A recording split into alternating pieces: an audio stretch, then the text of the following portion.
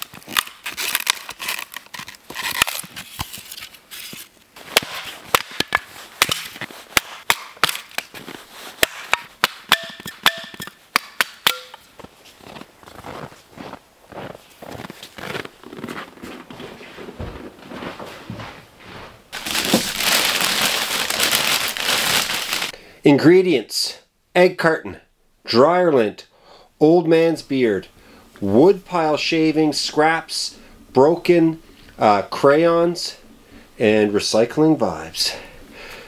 Homemade fire starters. Congrats on 100,000 subscribers. Pete.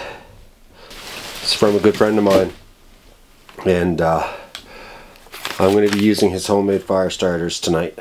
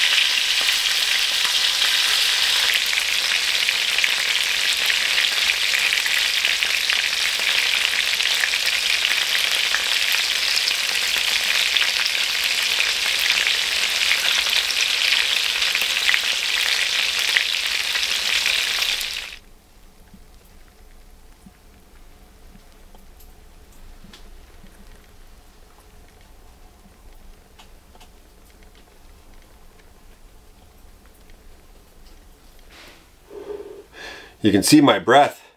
I've got the door wide open on purpose. It's only like 5 degrees Celsius in here right now, but that's fine. It's perfect for eating because this food is really hot.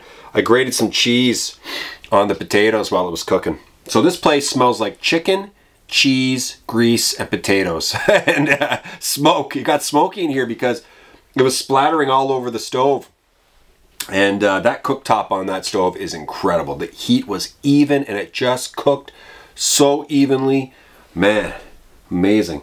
So anyway, if there's animals out there that like cheese and chicken, and I think every single animal on earth does, they're probably wondering what's going on in that guy's tent. Is there going to be any chicken and cheese left over? Now some of the spice burnt to the food, but that's okay. Oh man, yes. Oh, that cheese was a stroke of genius. Just thought of it last second. That potato is perfect right there. Oh man, that is cooked perfectly. Oh baby. Now, this chicken, I love a really crispy skin on chicken. That's why I like thighs. And a part of me was wondering if, oh, can you hear that skin? Oh man. I was wondering if I cooked it long enough because there's bone in this chicken as well. But that is perfectly cooked. Listen to this crunch.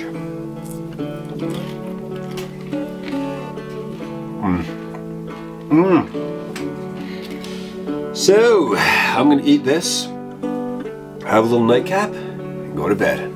I'll see you guys in the morning.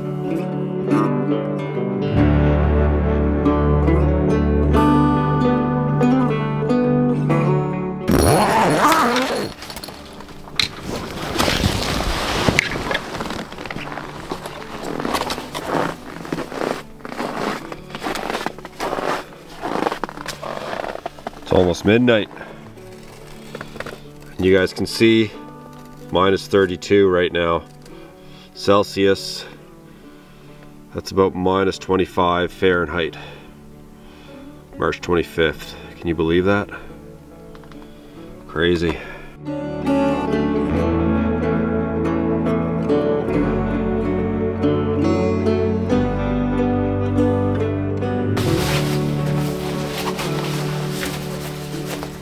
So I gotta go check the chimney.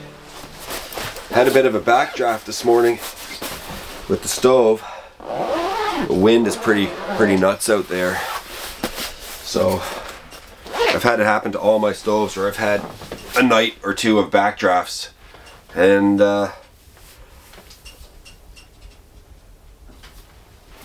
this stove was deadly overnight. It was really good. I had a good 5-hour burn with it and no issues. But the wind picked up this morning. And then this morning when I loaded the stove at about 6 a.m. I went back to sleep, and then I was starting to get this pulsing sound, and there was a bit of smoke coming back through the opening of the stove, the draft. And so I spoke with Jerry about it, and he has a bunch of theories. And so what I'm going to do now is I'm going to go check the chimney. He said there's a chance that even though the chimney swivels to prevent it from causing a backdraft, sometimes they get stuck with creosote and with ice and melting and freezing and all that sort of stuff. So I got to go bang that off now and see if it's stuck. And if it's stuck, that's likely the culprit. I've had this happen with all of my stoves. There was one time with the barrel stove earlier this year, I woke up and the place was fully smoked out. So it happens. I gotta go see.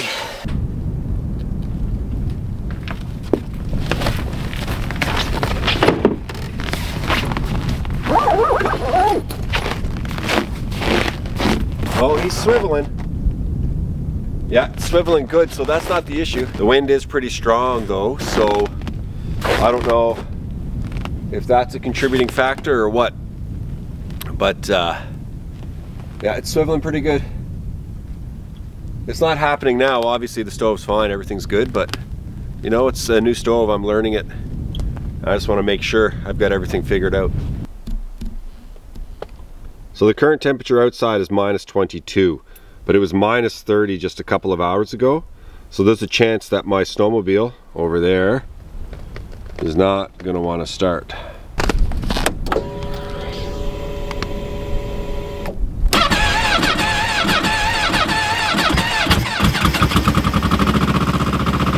Yes. E-bucket.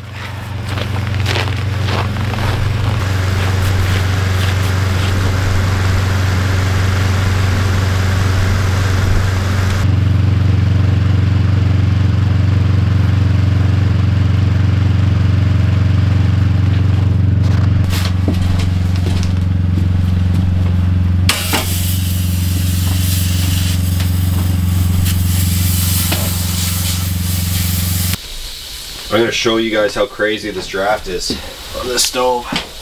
It's nuts, man. Take a little bit of that snow. Look at that.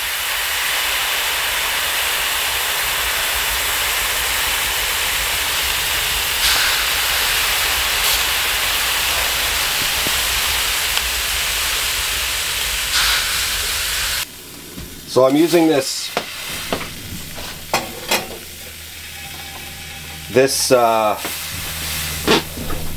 like metal tray thing here that came from my other stove as a trivet, and it's perfect, man.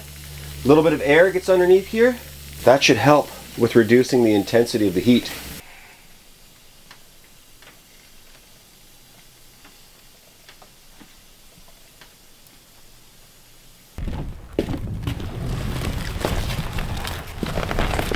So you might be wondering why I have a pea bucket. And I didn't always have a pea bucket. This is a new thing for me within the last year.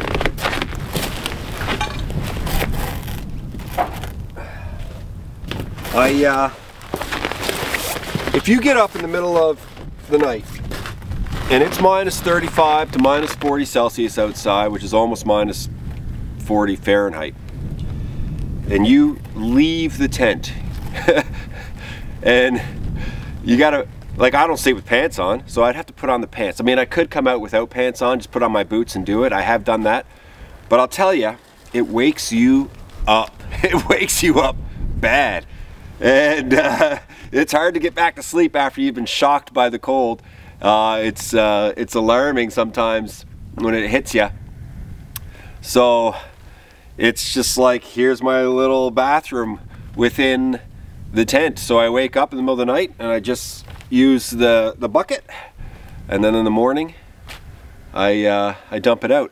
When we grew up, my family, we had a small cottage, like a really small cottage in New Brunswick, and we had a pea bucket in the cottage because there was an outhouse. Like, there was a whole bunch of cottages. It was called the Square, and there was a whole bunch of cottages, and every cottage had a pea bucket because none of the cottages had little bathrooms. They just didn't. They were that small. There was no bathrooms in the cottages, so there was a giant outhouse that it was communal. Everyone would share it. So in the morning, you know, it would be either me or my brother or my sister. My mom and dad would say to us, "Someone's got to go do the pea bucket. Jay, it's your turn. Go do the pea bucket." So I'd take the pea bucket and I'd go to the outhouse, and you'd see people coming out of their cottages in the morning with their pea buckets, and then we'd go, you know, you dump it out in the toilet in the outhouse, and then there'd be a hose outside of the outhouse, and you just spray down the bucket, pour it out, bring it back to the cottage, and do it all over again the next day. So yeah, I grew up with pea buckets, and here I stay warm. You know, I get up, do my thing, right back in bed, out like a light.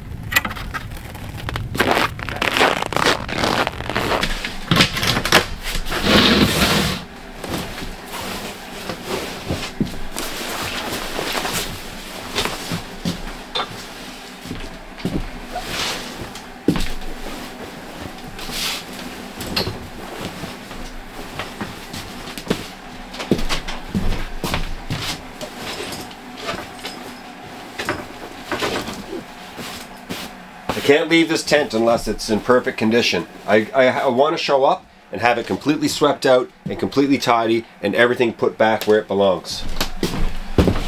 So that way I can just start enjoying myself right away when I show up.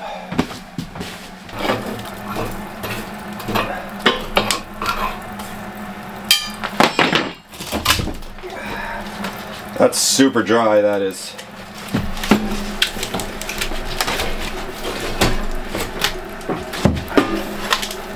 And this will serve me until I'm done for the day, I'm hoping. Look how fast that lit up. Wow. Just wanted to go.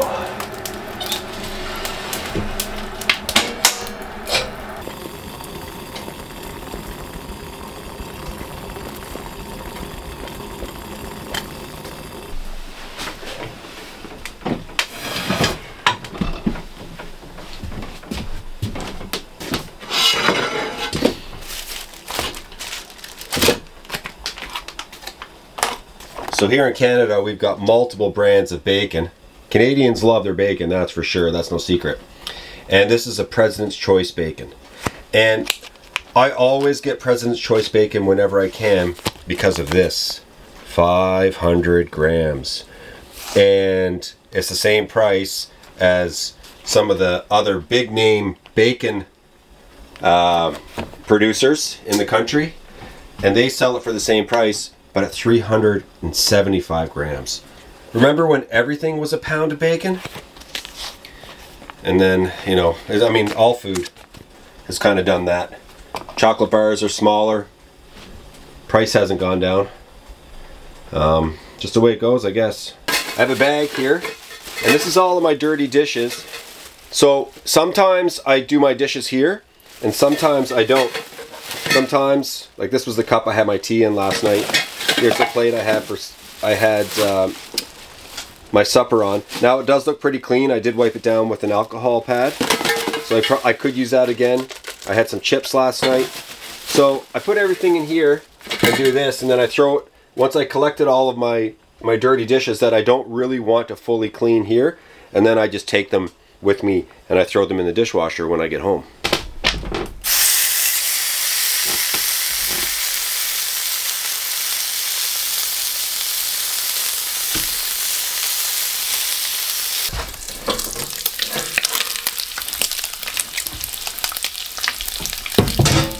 Yeah. Perfect. Okay. Here comes the best part.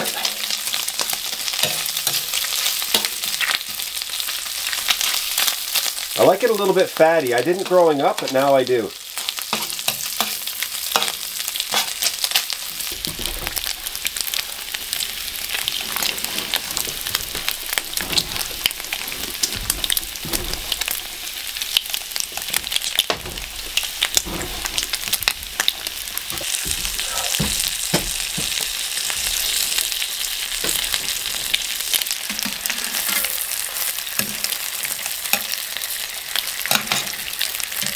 Oh, baby. That is good.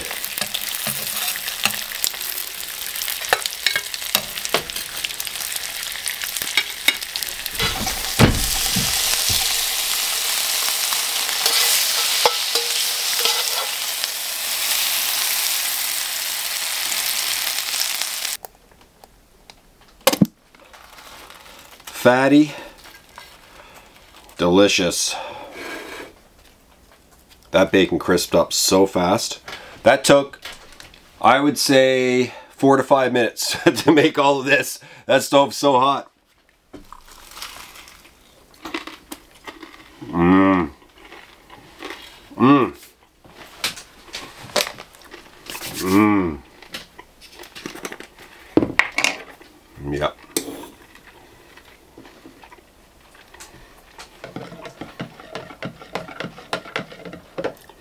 The little tray beside my stove that attaches to the stove, it gets pretty darn hot, and I can just leave the water on it.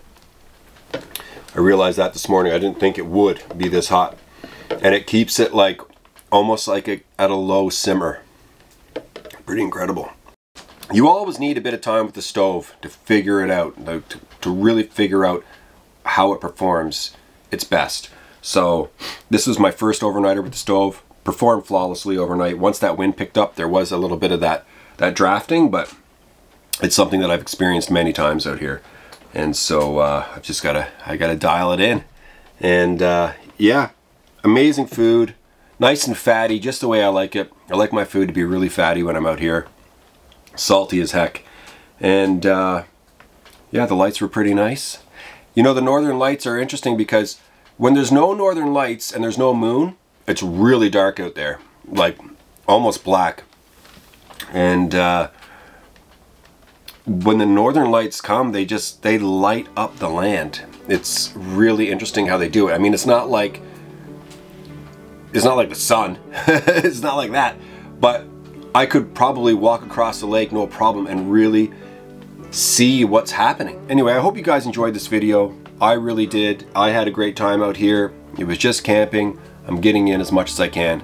So yeah, thanks so much for watching. I'll be back really soon.